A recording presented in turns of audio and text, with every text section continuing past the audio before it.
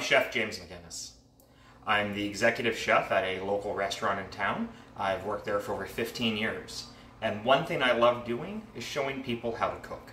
So today, with you, we're going to make a nice filet mignon. I'm going to have this for my lunch when we're done. I feel like having potatoes with it. And I was cleaning out the fridge looking for vegetables, but all I could find was frozen cauliflower. So that's what we're going to utilize today. Other ingredients that I'm going to be using, we got a little bit of oil, butter, chopped garlic, garlic powder, pepper, thyme, rosemary, and sea salt. Now, just because I'm a big fancy chef doesn't mean I always have fresh stuff at home, because I'm at work 5 days a week eating there. Also, what else does it mean? It means that I know you don't always have the best stuff at home either. And who says everything has to be fresh? There's nothing wrong with frozen vegetables in your freezer if that's the only way you're going to get vegetables. So here, we like to use a variety of things to try and mimic what you might have at home. We'll start off by dicing our potatoes. I like to use my shintaku, a Japanese-style chef's knife, for small tasks like this. Dice them evenly and small so that they cook well with the steak.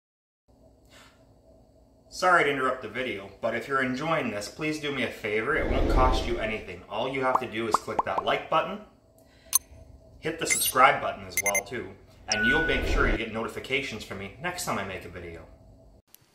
So after we get the potatoes all diced up nice and even, we're going to start seasoning up our steak. So I have the steak on a little small plastic cutting board that easily fits in the dishwasher. That way I'm not having to do like a bleach or a disinfection on my nice wooden cutting board as much. I like to use little cutting boards like this just to help keep things clean. Make sure you season the steak on both sides. Whatever seasoning you're going to use might be different than me, but I'm just putting sea salt, pepper, garlic powder, and thyme on my steak. And I'm making sure I give it a good rub around. You can see that my left hand there, the hand I'm using to rub the steak around, is only touching the steak. For some of you, not spreading bacteria around is very important. And some of you could care less about a little raw steak here and there. So that's how we are going to move that around. So after that jump cut you just saw, I did go wash my hands, and I'm preparing my compound butter next. I'm putting the same seasonings, like I put some thyme, some garlic powder. We'll add some salt and pepper into the garlic butter. Not garlic, well yeah, I guess it is garlic butter with the garlic seasoning. Now one thing you're not really going to see is what I do with the cauliflower. I just took the frozen cauliflower and I put it into a bowl of warm water to soften it. So you want to mix everything up in your compound butter nice and evenly. And that way it'll help distribute it when you put it into the frying pan. So I like to start with a little bit of oil. We get our filet on. You can see a little bit of steam or smoke coming off, and we get a crust. After about 2 minutes, I was flipping at 2-minute intervals. Then I took it off to rest, so it's been on for 4 minutes, 2 on each side.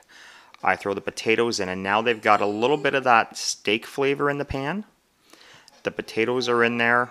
It was a little hot to touch. I'm going to grab a rag.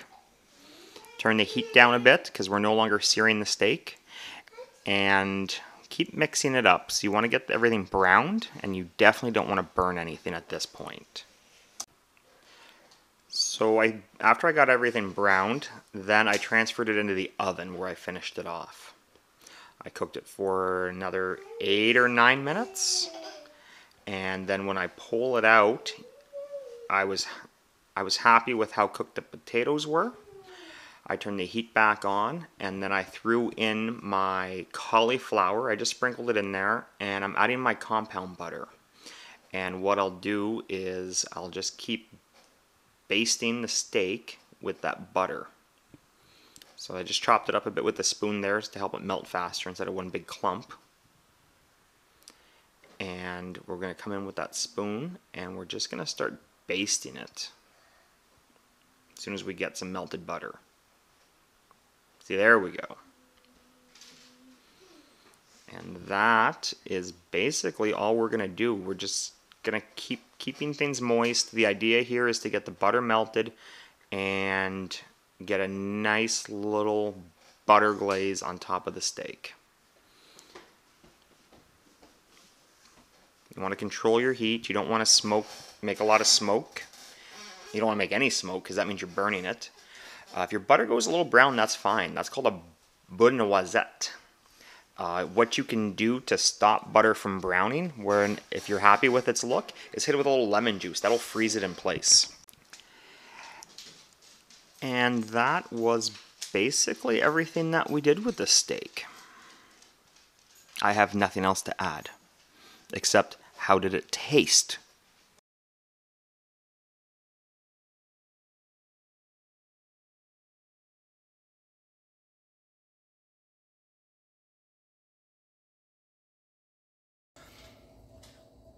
Well, there you have it. We just made a very simple, no fuss, quick meal you can make for yourself right after work before you want to go do anything. My total time on this was about 25 minutes, and I didn't do any fancy grocery shopping. I took the filet out of my freezer, I grabbed the vegetables out of the freezer, I grabbed the potato out of the cupboard, and I cooked it up nice and simple. The important part is to use a good technique to help distribute good flavors everywhere, like with that compound butter.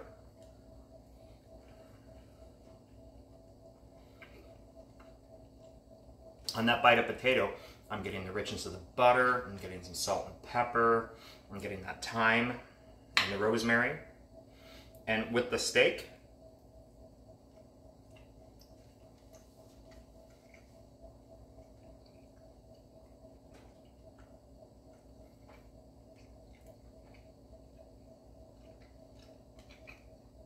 alright, so I just took a giant piece without cutting it up, so that took a minute to swallow. But with the steak, I'm getting a nice tenderness because it is a filet mignon. I'm getting that taste of butter from adding that compound butter. I'm getting all the herbs and spices.